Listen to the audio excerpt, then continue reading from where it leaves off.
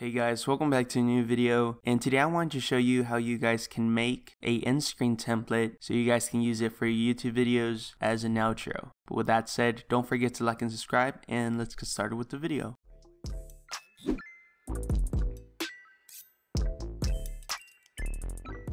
Okay, so like I said before, I'm going to be showing you how you guys can make a free custom Endscreen template for YouTube using Pixlr. So the first thing you want to do is actually go to Google and download this little template that I have right here on the screen.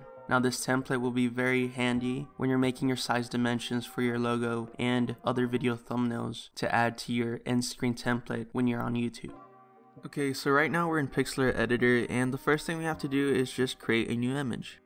After that, we just have to set our presets, and all we have to do is just select on that and scroll all the way down and just choose movie 1080p, and just make sure that our width and our height are right, which is 1920 by 1080. And then all we have to do is just make sure that we check the little transparent box. Okay guys, so now that we got that, all we have to do is just come here to layer and then hit open image as layer. And then our folder should appear, and now we can pick all the files that we're going to be using to make our outro. Now I'm just going to pre-select all the files that I know I'm going to be using, and I suggest that you guys get everything ready and open all the files that you need in order to start editing your outro. Now we'll be providing some links of some of the images that I used, but I do suggest that you guys actually make your own custom outro template. Okay guys, so I already got all my layers and some of the images that I'm going to be using to make this outro. So the first thing we want to do is just make sure we're on the right layer, and I'm just going to put this transparent layer all on the bottom. So I have my layer 1, and I'm just going to hit that little check mark so you can actually see it. So all I have to do is just go to edit, free transform, so I can actually make this image a little bit bigger so it can fill the whole canvas. Now I'm just going to hold shift, and I'm just going to stretch it out until it fills out the whole canvas. Then once I'm done, I just hit enter. Now making sure that is, we're just going to make a few adjustments. And I'm actually going to go to hue and saturation, and I'm just going to change the hue into a color that I actually like. I'm just going to leave it at this blue color and just mess around with the saturations and stuff like that. And this is just going to be a quick tutorial, just giving you an insight what you guys can do and some possible ideas so you guys can make your own outros. Once we're done, we're just going to hit OK, and then we're just going to hit the filter and go to Gaussian blur. And we're just going to mess around with it until we find a setting that we actually like with it, with a good amount of blur. We're just going to hit OK once we're done, once we're satisfied on how it looks.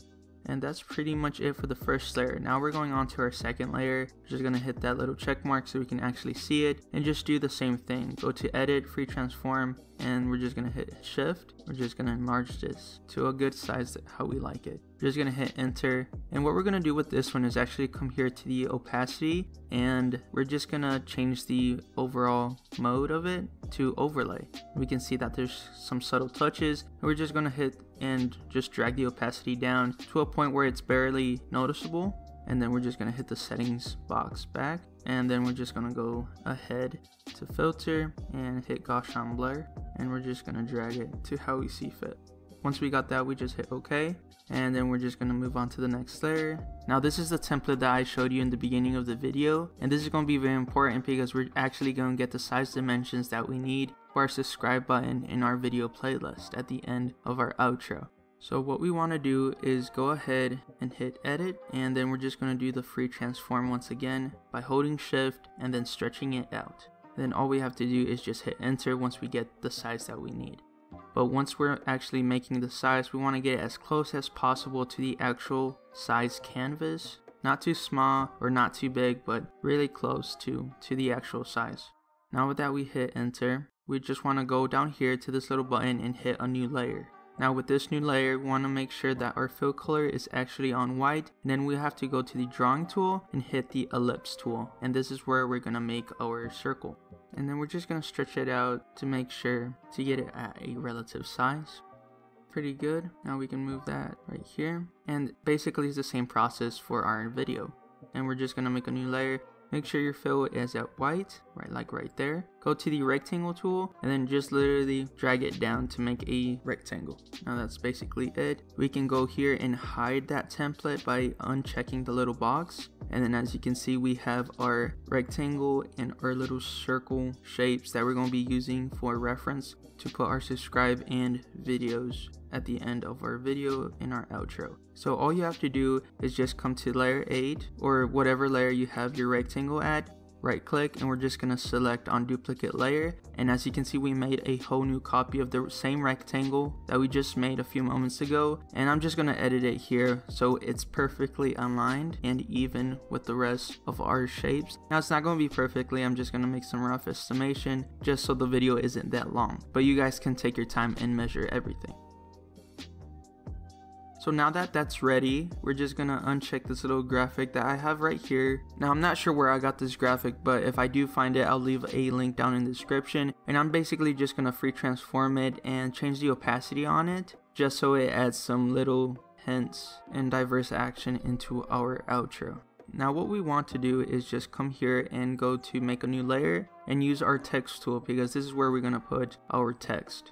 Now I'm gonna go up here and I'm just gonna put EJ Tech, just because of the video, but you guys obviously will put your own channel name, and you guys can actually mess around with the fonts that you guys have. Now the fonts I do have right now, it's Arrow, and I got that from defont.com, and I'll have a link in the description so you guys can use that website so you guys can get your own fonts. And let me know if I should make a video on how you guys can get your own custom font. Now what we're gonna do is make another layer, and we're just gonna type in subscribe, and then we're just gonna mess with the fonts and the size of it real quick. And we're just going to put it underneath our logo, or where our logo would be. And if you guys want to adjust it, all you have to do is just make sure you're in the right layer and just click on where you left off, like I did here on subscribe. And we're just going to make it a little bit smaller. Now we're going to make another layer and use the text tool, and I'm just going to put a little message like thanks for watching, you know, showing your appreciation to the viewers who took their time in watching your content.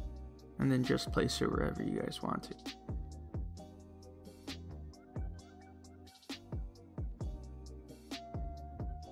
Now with our rectangles, I'm just checking which one is which, and I'm actually going to merge down just so we can have more room. And all you have to do is hit merge down, and then the two layers will merge into one. And as you can see, both of the rectangles are now one layer. Now what I'm going to do is come here to the properties, and we're just going to add a little drop shadow to it. And then we're just going to mess around with the opacity, distance, and size, however you guys want to have it for your own outro. We're just going to hit OK with that once we're done. And we're going to do the same thing for our logo, placement, and the rest of our text.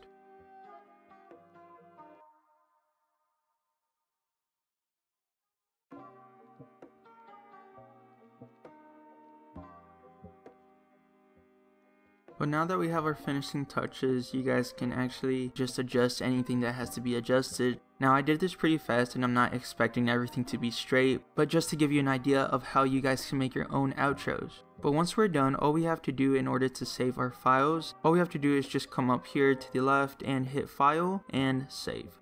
Now this little box will show up, and the first thing we have to do is actually name this file, and I'm just going to name it our outro. Now the next thing is choosing our format. I basically choose JPEG or PNG because they're basically almost the same since we're just using an outro, but for now I'm just going to use JPEG, and I'm just going to put it at the highest quality possible. Now once that is ready, all we have to do is hit OK, and our image will be saved once it's done processing. Now this little window should pop up. In order to save it to our computer, make sure you have the right name for it and just hit save, and that is basically it. Now as you can see, the image is saved, and that is basically the process, at least to give you an idea of how you guys can make your own custom outro. Okay guys, so the next step is actually adding your outro into your video. So right now I have Sony Vegas pulled up, and this is right now the video editor that I'm using. Now if you guys have a different video editor, don't worry, it's basically the same process.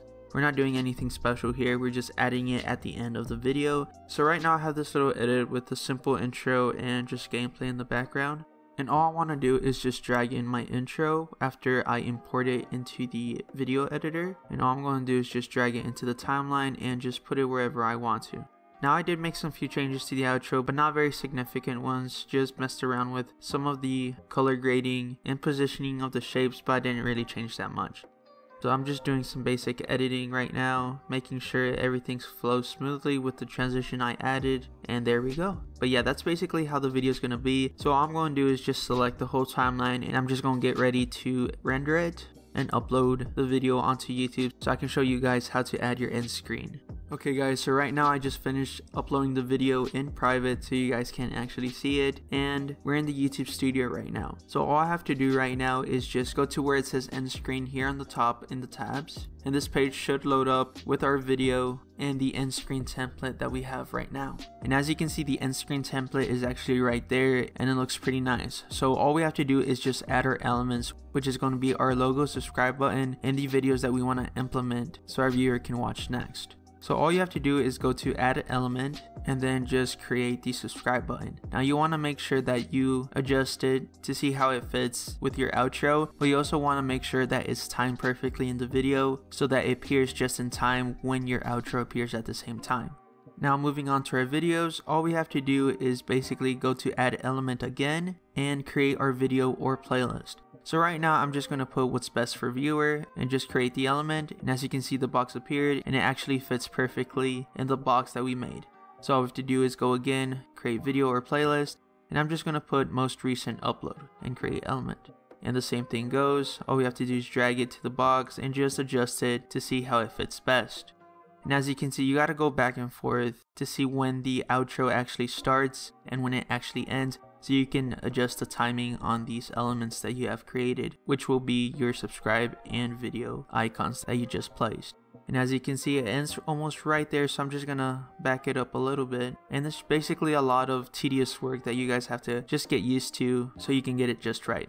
So what we can do actually just to watch it is we can hit the little preview button on top so we can actually see how the icons will appear. And that's basically it. All you have to do is just make the tedious work and just adjust it to your personal preference, just timing it right when it starts and when it ends, but that's pretty much it. But once we're done with that, all we have to do is just go to the save button and just click on it, and all our work would be saved and the outro would be completed.